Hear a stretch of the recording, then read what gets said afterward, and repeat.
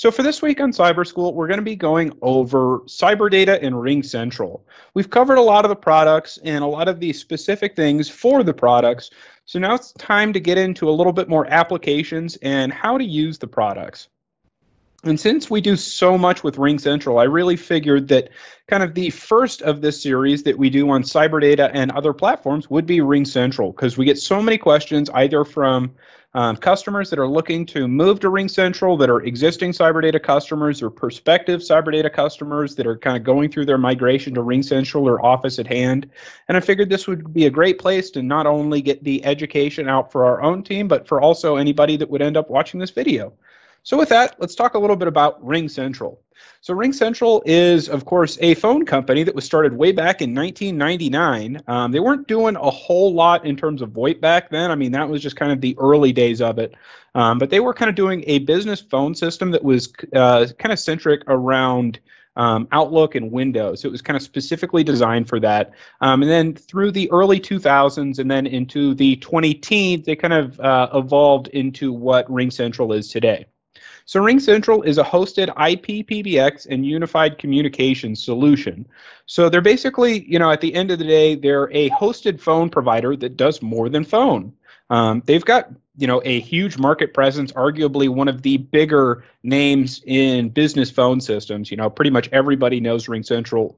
But I think I'm also a little biased because we work in the telecom industry. So, I deal with RingCentral all the time, talk to people that use RingCentral. So I might be a little biased, but I mean, they really feel like they've got a huge market dominance. They're almost, a market dominator, just with their kind of name out there. Everybody that knows business voice has probably heard of or been asked if they want to use RingCentral.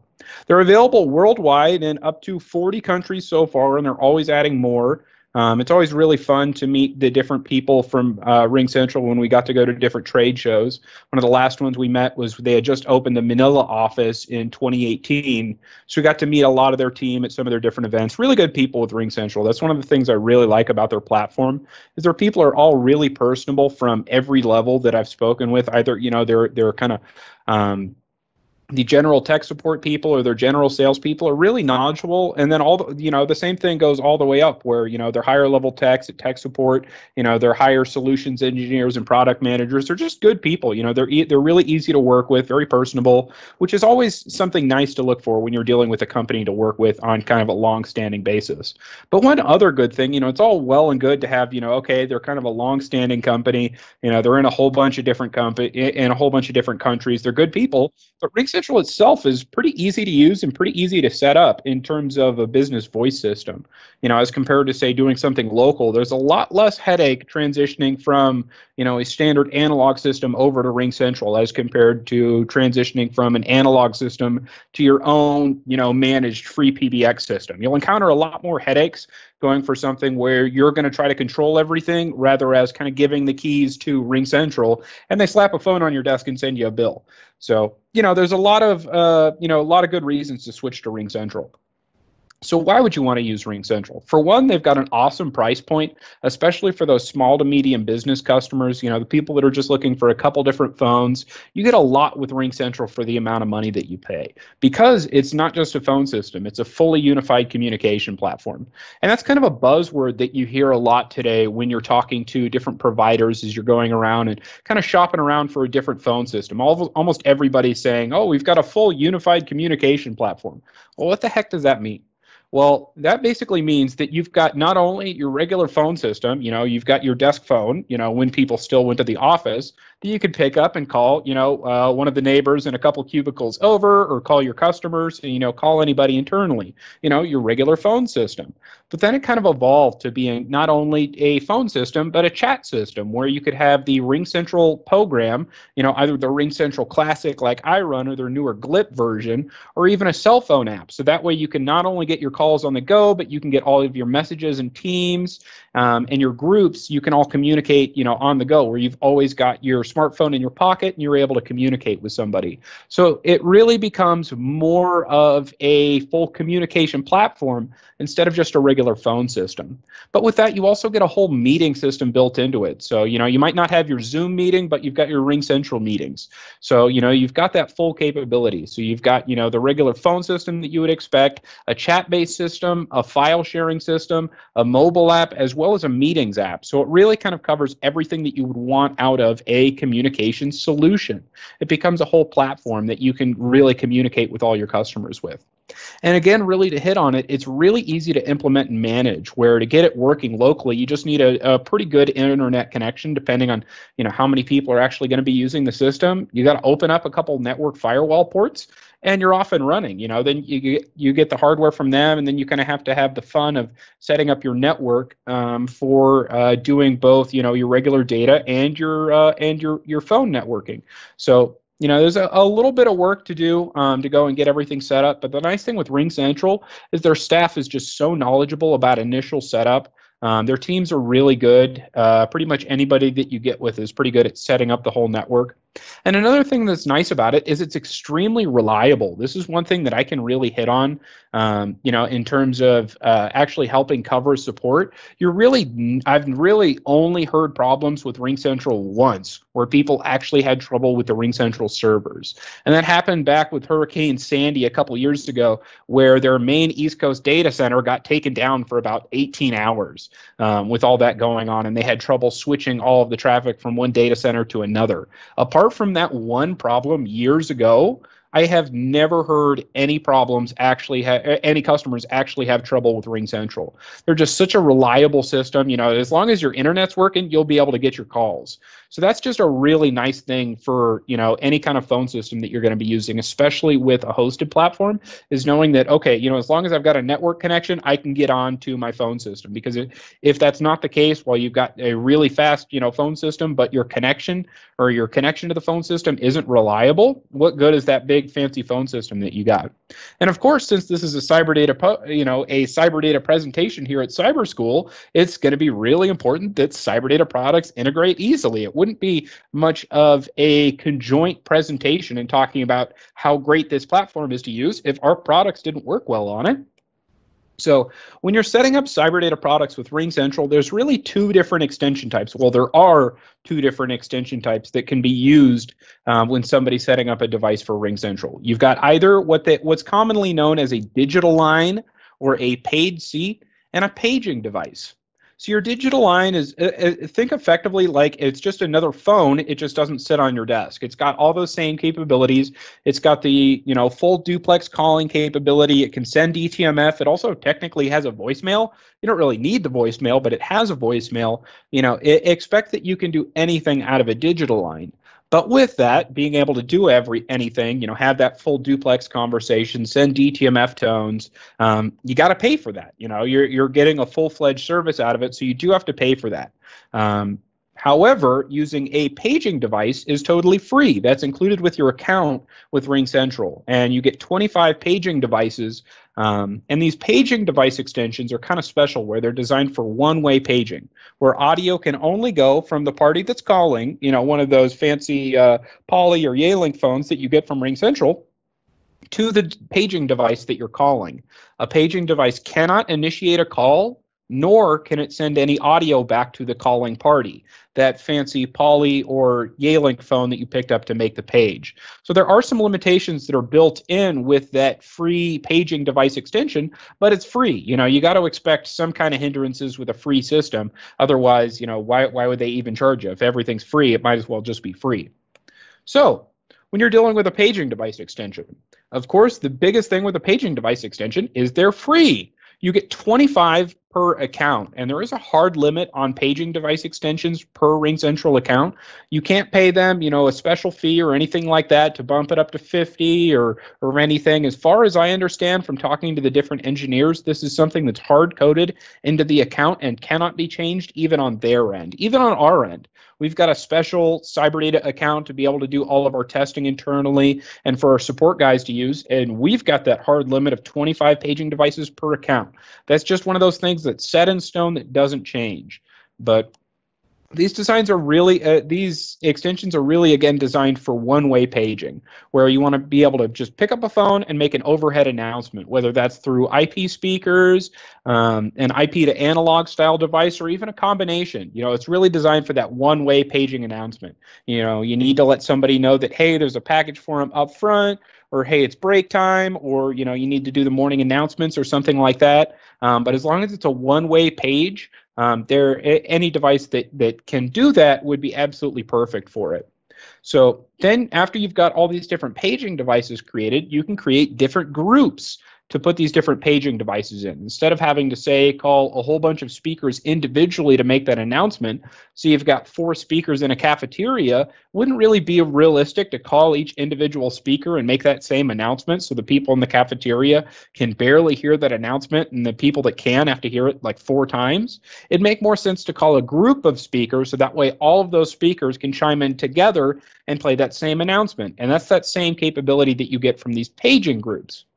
And these paging groups are, of course, dialable by any RingCentral phone. Of course, there is some privileging stuff that you have to go in when you actually set up these groups. You have to set up who can actually call these groups. So that way you have a good way to limit it, especially, say, in a school scenario. You probably wouldn't want the general all-page school announcement to be able to be made from any office, any, say, classroom. It'd probably have to be made from the front office, so you don't get some high school hooligan playing pranks on everybody. But once you get all the devices set up into a group, they're really easy to use, and any device that's RingCentral enabled can make an announcement to that group, again, assuming that they're allowed to do that. And these can be anything from the standard desk phones that you would get from RingCentral, so your Poly or your Yealink phones, as well as the RingCentral app on your smartphone, either Android or iOS, as well as the RingCentral Classic or the RingCentral GLIP program that you can actually run on your PC or Mac device. So you've got a lot of different capability to actually make these paging announcements depending on how you're using RingCentral.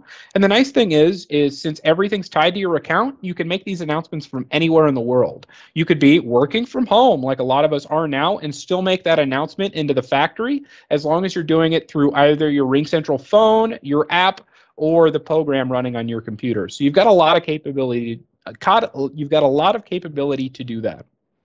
But again, the couple things to hit on these paging device extensions is they are not without limitations. They do definitely have limitations. The 2 biggest ones are audio can only go from the phone to the paging device.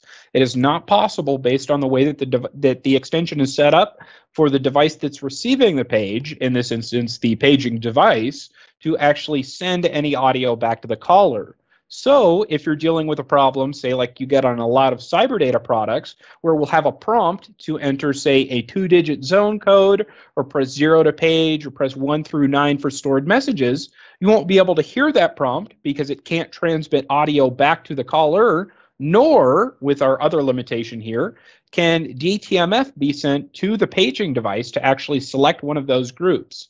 So you're not at some kind of thing where, okay, the audio can't get back from the paging device, but I can still send DTMF to toggle the group. No, you can't do that. Only audio can go from the calling phone to the paging device. So if you've got any prompt to deal with to select through, say to press 0 to page, you cannot do that with a paging device extension. So that is one of the hard limitations that you get with it, and one of the reasons to opt for the standard digital line extension. So what kind of products should be used as a paging device? Well, again, really, since they're designed as a one-way paging device, anything that would be used in a one-way paging scenario. So you could say, for example, our standard SIP speaker, our IP66 outdoor horn, our paging amp, our loudspeaker amplifiers in either option, with or without PoE power, the SIP office ringer, the paging adapter, and the paging server are great products to use as a standard paging devices. However, with all of these devices, you can get more features out of them if you opt for that digital line. So with that, let's talk a little bit more about digital lines. So these digital lines are, of course, full extensions. They're completely paid extensions. They do charge, the regular fee based on what particular size of account that you have. But with that, you get the full capability, essentially equivalent to a standard phone. It's just not sitting on your desk. The way that I always describe a lot of the products at CyberData that would need this type of an extension is it is a phone. It's either in your wall, like it's an intercom, or it's in your ceiling because it's a speaker. It's a phone. It's just not the common idea that we would have as, say, a regular desktop phone, because it functions a little bit differently. But at the end of the day, in terms of the functions with RingCentral, they're going to be exactly the same. So some of the things that you get with a digital line extension is you get that full duplex or two-way communication where two parties can talk to each other just like you'd expect in a regular phone call. You can also pass DTMF to the devices that receive the call. So that way, in that same example from when we were talking about a paging device, and you get one of those prompts to say press 0 to page or press 1 through 9 for stored messages, you can do that. You can take advantage of the stored message feature set of a lot of our products. Or with, say, our paging server, you can use the 100 different multicast paging groups that you have with the box that you would not be able to use with a regular paging style extension. You also get a voicemail, and then you can make and receive calls. So this type of extension is really useful for anything that can be used as a call originator. You can press a button and have the device actually make a call. And in the instance of where you would want a voicemail, I don't know why you would, but you can have a voicemail. So what products should you use as a digital line? And that would really be any of our intercoms. There really wouldn't be any sense that you would use an intercom as a standard paging device because it's not really designed for that. And the way that our extensions operate internally on the device, it won't work properly. So anytime that you're trying to set up an intercom, you do want that to be a full digital line. Because at the end of the day, you're getting an intercom, so somebody that's walking up to the building can press the button and talk to somebody inside. That's the reason that you have an intercom. It's not for one-way announcements for a phone to the intercom. You actually want somebody to be able to call from the intercom, especially in today's COVID life, where you have to confirm somebody's identity and then do a temperature check before you let them in. So that's one of the reasons that a digital line is just so important for the intercom. So that way you can take full advantage of what the intercom can do. Another great example would be our talkback speakers. A lot of our speakers are available in both a one-way or a talkback scenario where you can actually have a full duplex conversation with our talkback speaker. So that way, of course, if you want to be able to do that, you don't just want to use the talkback speaker for one-way paging, and you want to use it for that full talkback capability, you can do that if you opt for a digital line. And if you also have the remote call button, you can actually press that to initiate a call from the talkback speaker. So you get a lot of capability when you're dealing with the talkback speakers if you set it up as a digital line. They also support the stored message feature. So that way, if you're making that one-way announcement through the talkback speaker, you can still play those stored messages. So you get a lot of capability, especially with just our standard speaker, if you opt for a digital line. Another product that really kind of has to have a digital line would be our VoIP industrial phones. We have a whole bunch of phones that fit into this particular category. Things like a ring down phone or our emergency keypad. We've got a lot of different options for that, but because those are designed as full duplex two-way communication devices, essentially just a different style of an intercom. Some of them actually have a handset that you can pick up and talk to somebody with. Those ones really need a digital line, and they won't work properly if you just assign them a paging style device, again, because they're not a one-way paging device. And then we've also got the SIP paging adapter and the SIP paging server listed here. And those are two products that kind of fall into a gray area where they can both be used as both a paging device as well as a digital line. And you get a lot of capabilities for moving them towards the digital line, but they'll also work as a standard paging device. And the differentiation point, and the point that'll help you decide if you need a digital line or you can stick with just the standard paging device, is the capability that you need out of the paging adapter or the paging server in this given instance. So say, for example, you've got a paging server and a whole bunch of IP66 horns, and you want to be able to do paging not only in your warehouse, but you want to be able to do paging outside. You know, the guys have a big parking lot and they go and hang out in, and you need to be able to make those. You need to be able to make those announcements.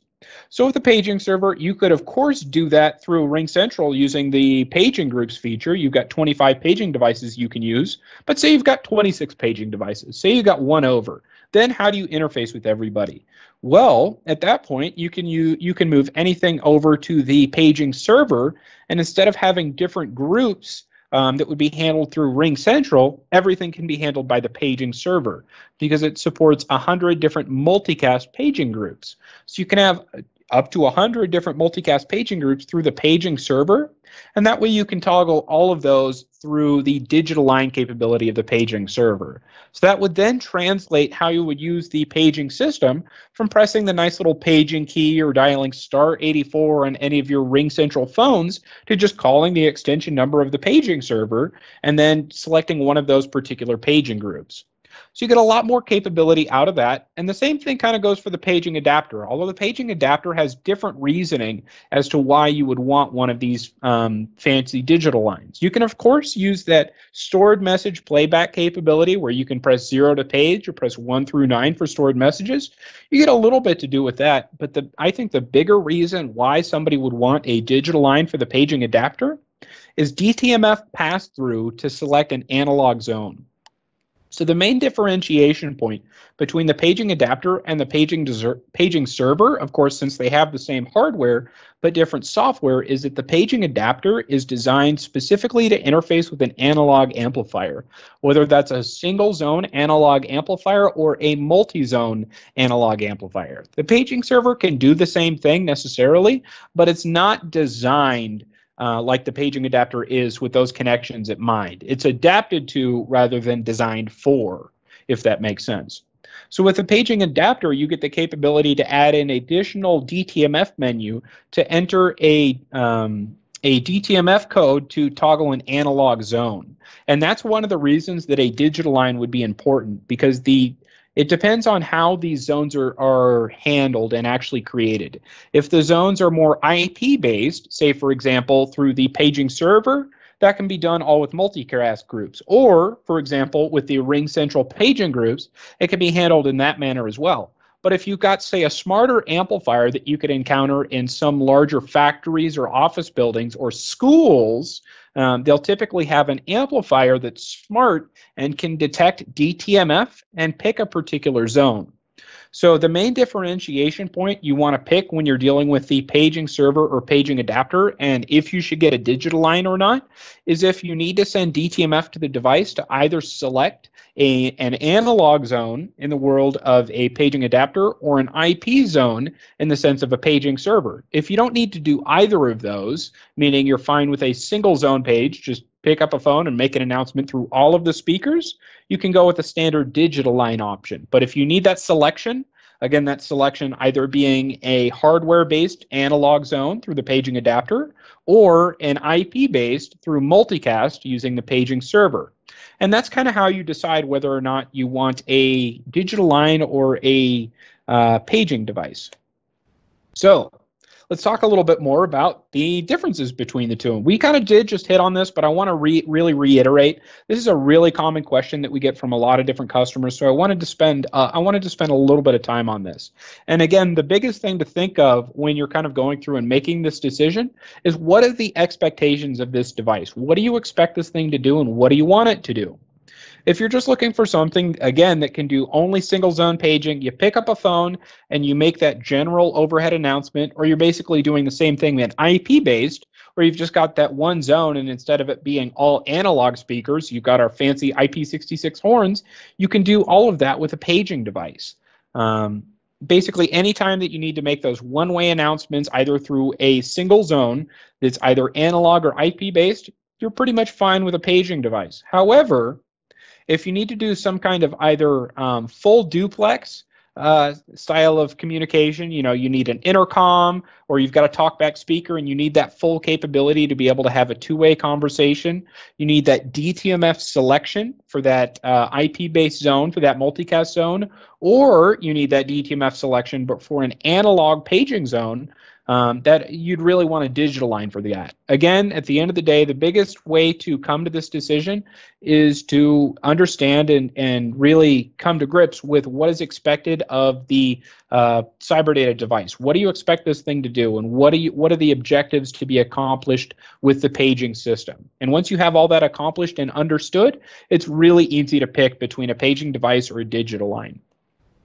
So to set up everything on RingCentral, now that we've kind of covered why you would want RingCentral, how our products integrate together, and then how to pick the two different options, you have to set up the devices for RingCentral. Thankfully, we have a lot of documentation to set up our products on RingCentral. Of the different platforms that we have out there, I actually use RingCentral as kind of the model when I'm creating other documentation for other platforms, because I think we've done it so well with the guides for RingCentral, where we've got individual guides for RingCentral for all of the products that walk through the setup process for not only doing everything on the RingCentral side, but also on the CyberData side. So that way you can take one of these guides and get somebody into the web interface of both our device and RingCentral and have them set up one of the products. It's really designed from the ground up to be easier than programming a time on a VCR. So with that, to just kind of go over how the general setup works on RingCentral, you pretty much only work with a primary SIP server, where you'll see in other instances and other platforms where there'll be both a primary and backup servers used. When you're dealing with RingCentral, everything's just sent to the primary SIP server, and the backup servers are handled differently through the RingCentral system. So then you need a particular outbound proxy and port. And there's two main outbound proxies that they'll use here in the States. There's plenty across the world, but in the States here we use SIP10 or SIP20.ringcentral.com. The only things that change, again, is that SIP and then the number. It would be either 20 or 10. And the difference between those is just the geographical location of that particular data center, either on the West Coast or the East Coast. So it makes it pretty easy to understand just seeing that outbound proxy where the particular end customer is located. But then we've also got the outbound proxy port. RingCentral doesn't use the standard 5060 port, UDP port that would be used by just about everything for SIP traffic. They opt to use outbound proxy port 5090, which is actually pretty standard, not to say that port, but changing the port in general. That's usually a pretty good practice by a lot of hosted providers, just because in the documents that set out the standards for SIP, everything is supposed to use port 5060 for regular UDP or TCP connections, and then port 5061 for TLS connections. So it's usually good practice when you're hosting anything on the open internet, like RingCentral, to use a different port. So that's just the security aspect of RingCentral in mind. Even from the port that you use to connect with it, they decided to use a different one just for that extra level of security. Again, it's pretty standard, so it's not too much security, but it's security nonetheless.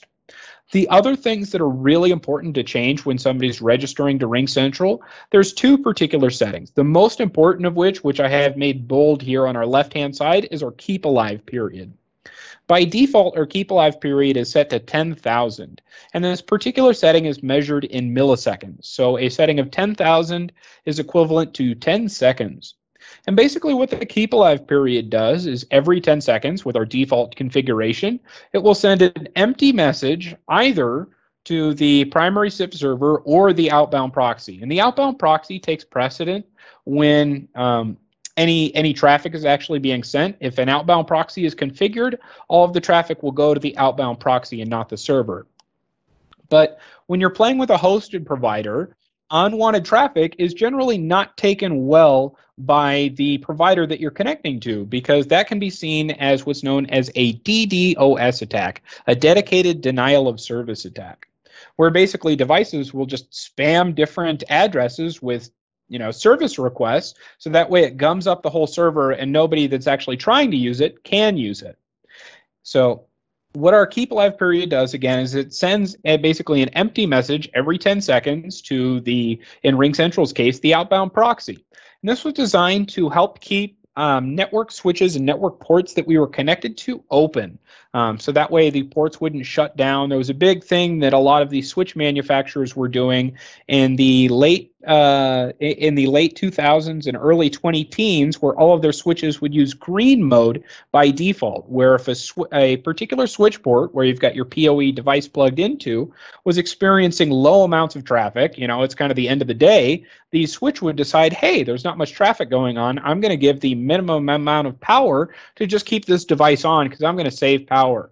Well, a lot of hardware, CyberData included, had trouble actually waking up that particular port from that essentially sleep mode that the green mode put it into. So we came up with our keep alive period to send a message every 10 seconds. And that worked fine for years because it's an empty message and it doesn't really do much. But with so many different providers moving to a hosted system now where they're concerned about these DDoS attacks, these dedicated denial of service attacks, any potential device that's sending, basically useless traffic will get noticed and put on a blacklist. So this is a really common problem that we get from a lot of customers when they're doing the first implementation with RingCentral is they'll call up and say, hey, our device works for about 5 minutes and then stops. And then it comes back after like 5 minutes and it'll work for a couple minutes and then stops. And this just keeps repeating. What's going on? I think it's broken. Send me another one. Where in reality, it's because they didn't disable the keep alive period. So that's one of the major problems that we have with, I wouldn't say a problem, but it's one of our settings that can actually cause an issue if it's not properly disabled. But the keep alive period is also kind of important just to be able to make sure that we've got that good connection there, which is why we recommend setting our re-registration interval to 30 seconds. This isn't necessary because the way that the registration interval works, and all the registration interval is how often the device will check with the server to say, hey, I still want to use this particular phone number or this extension number. And the server will say, yes, you can still use that extension number. And you can use it for the registration interval. So what we do is we recommend sending our registration interval to 30 seconds, which will have us re-register after about 23 or 24 seconds. So that way, and this is all accepted traffic by the system, we can keep up almost that keep alive period, but done in a different manner to keep all of those ports open and keep everything happy and right as rain, and it doesn't bother the server and have the server shut us down. So those are two recommended settings that we always recommend when somebody's setting up our products on RingCentral, changing both the keep alive period as well as the registration interval. I couldn't tell you how many calls we get a day in tech support about this one particular problem. So that's one of the reasons I really wanted to kind of reiterate on that and go through that a lot. But we've got one other setting that we usually recommend when people are using RingCentral, and that's to change the codec that's used during a regular phone call. Without getting too nitty-gritty and into the weeds about what a codec is essentially the language that the two devices will speak when they're talking to each other. And the two devices in this case would be your CyberData device and whatever would receive the call. So that could be, say, your Yealink phone, your Poly phone, could be your smartphone, it could be your PC. Basically anywhere where you get these RingCentral calls, they basically speak in different languages, which are these codecs. And all that is it's just a way to encode the audio that's being sent from point A to point B. We always recommend using PCMU G711 ULAW, as it works really good on our devices, doesn't cause too much traffic bandwidth, and just generally sounds good across the board. It's not a required change per se, but it is something that we recommend because just given our ears, and this is really a subjective test, it sounds better as compared to the other options. Not meaning that the other options sound bad, this just seems like the most pleasing and the best sounding option in comparison to, say, G722 or G729. This just seems to be the best sounding option, which is why we always recommend it. So to set up the paging groups on RingCentral, of course, you do need to set up all of the individual paging devices beforehand. So that would be your CyberData paging speaker, your IP66 horn, anything like that. But after you get all that set up, you want to set up these different paging groups. And these groups are just groups of paging devices. They are paging only groups. It's Pretty simple. So once you go and you set up these different groups, it's always recommended to set these groups as not only particular areas that you need them to be, but you've got the capability to name these different groups. And these names aren't really relevant to say, you can go through an auto attendant and say, I want to make a page to the factory, or I want to make a page to outside only. They're more for your assistance in the future as you go and you're troubleshooting something, a year down the line. Oh, what the heck did page in group 3 actually go to? Well, if you took the due diligence and time to name that page in group 3 was the west end of the factory, you would know exclusively what particular devices to go and troubleshoot if you're having trouble with that area. So it's always recommended to name your groups accordingly for what devices will be interfaced by that particular group. Just do that due diligence early so that way it helps your future self. But after you get those groups set up, you do need to set the devices that can actually not only receive the page, but send the page. And the devices that can receive the page, it can be a single device, it can be many devices, but it's always going to be these paging only devices. So any of the, basically, it'll be a different combination of those 25 paging devices that you get to have on a particular account. After you get all that set up, then you need to set the phones that can actually call a particular page group. The nice thing is this is selectable per page group, so you can have some page groups that more people can page to, and others that are more restricted. So that way you can have that fine granularity to say, okay, almost anybody can page to, say the science building, but if somebody wants to make a general all-school page, it can only be done in the front office. Just so that way you can really restrict and kind of limit who can make those pages to prevent unnecessary or unsolicited messages, because kids will be kids, teenagers will be teenagers if you give them the chance to be. So now that we've kind of covered how to actually set up these groups and what these groups involve, how the heck do you actually call one of these things? So there's really two different ways to go about it. We'll illustrate really the dialing option here, but it's very similar with our other option that we'll touch on in a moment. But what you'll do is you'll pick up any phone, of course, that's allowed to page to a particular group, and you'll dial *84. And that'll get you an auto attendant that'll say, please enter your paging group number followed by #. So our example would be to page to group 123, you would dial *84123#. And then you'd be able to make that announcement to whatever group 123 corresponds to. So that's one way to be able to make a page. The other option, and the one that I find most RingCentral customers end up using, especially just because they get polyphones, when the device is actually provisioned by RingCentral, when you initially get it set up and you can start sliding your splash screen and all that cool stuff, you get a nice little soft key that's sitting there where you can press a physical button to toggle the paging group. And basically what that does is it dials *84 for you. So then you can either press the paging group and then you get that nice little auto attendant that'll tell you to enter your paging group number followed by #, or you can dial *84. So those are really the two ways to actually interface with the paging groups. And then the dialing method, of course, would be exactly the same for any standard desk phone, any RingCentral soft client, either on your phone or on your PC, to be able to interface with it. It's pretty much the same across the board.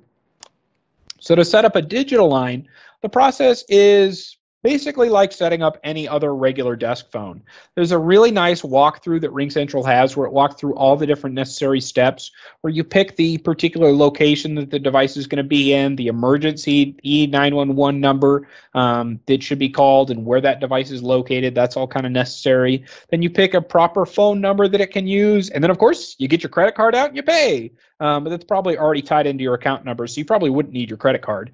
But once you get all that process set up, it's pretty easy to set up the device itself, where it would use the same format that we covered in the last page, where you basically get a nice little pop-up at the end of it where it says, okay, primary SIP server, and you take the information from primary SIP server and you put it in the primary SIP server, and so on and so forth for all the additional settings that you'll go through and set up. And then you'll want to go and limit the extension accordingly through the actual RingCentral system. And these limitations will be, things like only calling internally, only being able to make calls in certain hours, depending on the application and depending on what the particular device is doing. Of course, say if you've got an outdoor intercom that's, right by the outdoor sidewalk, say like outside of a school, and it's an intercom that parents can use to talk to the office staff inside, something that really anybody could walk up to and press the button, even not in school hours. You probably wouldn't want to have it do anything in off hours. Even if it is just calling the phones internally, because there are some smart hackers out there and they can hijack that and potentially do toll fraud through your system. So it's really recommended to do your due diligence and limit the extensions accordingly based on the potential risk. Of course, again, an intercom that's exposed to the public is going to have more risk than, say, a talkback speaker that's in a classroom, that's in a locked classroom behind a locked gated facility. That one's going to be a little bit less risk and might not need to be as limited as, again, that intercom that would be exposed to the public. So that's always good things that you can do when you're setting up something on the RingCentral side. But there's also some adjustments that you can make on the CyberData product, and really that is just to opt into the particular features that you want to use. So say for an intercom, you would want to set up the DTMF relay control depending on what you're going to interface to. And if you're using any of our accessory products, say the intermediate door strike relay or the dual door strike relay, basically, you just want to set up the particular features that would be necessary based on your application. So if you're going to be dealing with, say, a paging server, you'd want to get all those different page groups set up and all those multicast groups set up, or a paging adapter and the stored message capability, you would want to get all those stored messages loaded in there and the stored message feature opted into. That's really all of the configuration side that would need to be done on the CyberData side. There's very little difference in terms of the direct configuration on a CyberData device when talking about a digital line versus a paging device extension. They're very, very similar, and they're different in very minute details that are really only relevant to the particular implemented use case. So, at the end of the day, should I use RingCentral? Well, it's got an awesome price point, and it's really feature-packed. I mean, of the platforms out there, I think most people are trying to catch up to RingCentral and adding all of the different features that RingCentral has. They do a lot in the market, and they really can be seen as a market leader. I don't want to be, too RingCentral enthusiastic here, because we are going to do other providers down the line, but I do think RingCentral has one of the better offerings out there because it's such a great mix of price point, features, and reliability, which are just three things that would be important to me if I was picking a phone system. And the one kind of dig that I have for RingCentral is I always try to come up with one kind of dig, one kind of thing that could always be improved is their limited support for H.264 video.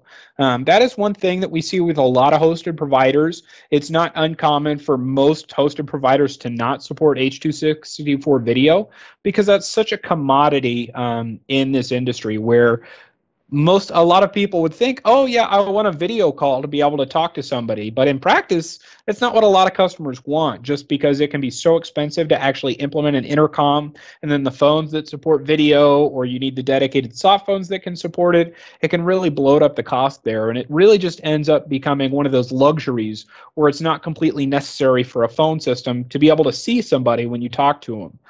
So that is one thing that is kind of a limitation to RingCentral. There is, hammering and hawing, some quietness that I hear, some whispers that they're talking about doing. So they're talking about supporting H.264 video. It could happen, but right now it's currently only supported between a couple versions of polyphones and, of course, in a meeting. So it is kind of limited right now. They might change that in the future, but for the time being, they don't support H.264 video. And one thing that I like to do in terms of CyberSchool is where we get kind of into the nitty-gritty of different terms and things that we don't normally talk about as we go through these different sessions. I wanted to just have a couple terms that I want to define a little bit more. So IP-PBX, this is a term that you'll hear tossed around a little bit. It's not too common today, but you'll still hear it sometimes. And this stands for Internet Protocol Public Branch Exchange. So you get kind of the merger of the IP devices, so things like your computer, your smartphone, your VoIP phone, IP, and public branch exchange, which is how most phone systems have always been called. They've been called public branch exchanges. But in the terms of today, when you combine these two, IP, PBX, it's basically just a VoIP phone system. There are some subtle differences between them, but at the end of the day, it's a VoIP phone system. Unified communications is another term that we covered today. And really, whenever you hear this buzzword, and it's really a buzzword, just think it's more than a phone system. It's got chat, it's got meetings, it's got a mobile app, it's got all the other stuff in addition to being able to pick up a phone and call somebody. The next term that we went over is DTMF, and we use this one quite a bit. And this one is dual tone multi-frequency. And basically all that is it's two different tones that get mixed together and played when you press a button on a phone keypad. Just those kind of different beeps that you hear when you press a button. This used to be really useful back in the old phone phreaking days, before I was even a twinkle in my old man's eye. You used to be able to get different, whistles and stuff out of a box of Cracker Jack and be able to collect calls for free. You can't really do that now, but that's kind of where all this came from. It was a way to be able to determine what buttons were actually pressed on a particular phone. Next, we get to full duplex. This one's fairly easy to understand, but it's mainly used in conversational and especially in conversational circumstances and in telecom, where full duplex literally just means that you're having a full two-way conversation. You're having a full duplex conversation, whereas a half duplex would be, say, one party talking and then the other party talking, kind of like think a walkie-talkie, or even say like a Vox style scenario could be considered a half duplex option. But a full duplex is, like what you would expect out of a phone call, where you talk and somebody else can talk or even talk over you. And finally, we get H.264. And this is used in the context of video. And all H.264 is it's an AVC. It's an advanced video coding. Basically, it's just a format of video. There's a whole bunch of different formats for video out there, but when you're dealing with stuff exclusively for VoIP, it's almost always H.264 video. Thank you for watching this edition of CyberSchool. If you have any questions, please get in contact with our sales department. They are available by email at sales@cyberdata.net or by phone at 831-373-2601 extension 334. Please make sure to like this video and subscribe for more content like this from CyberData.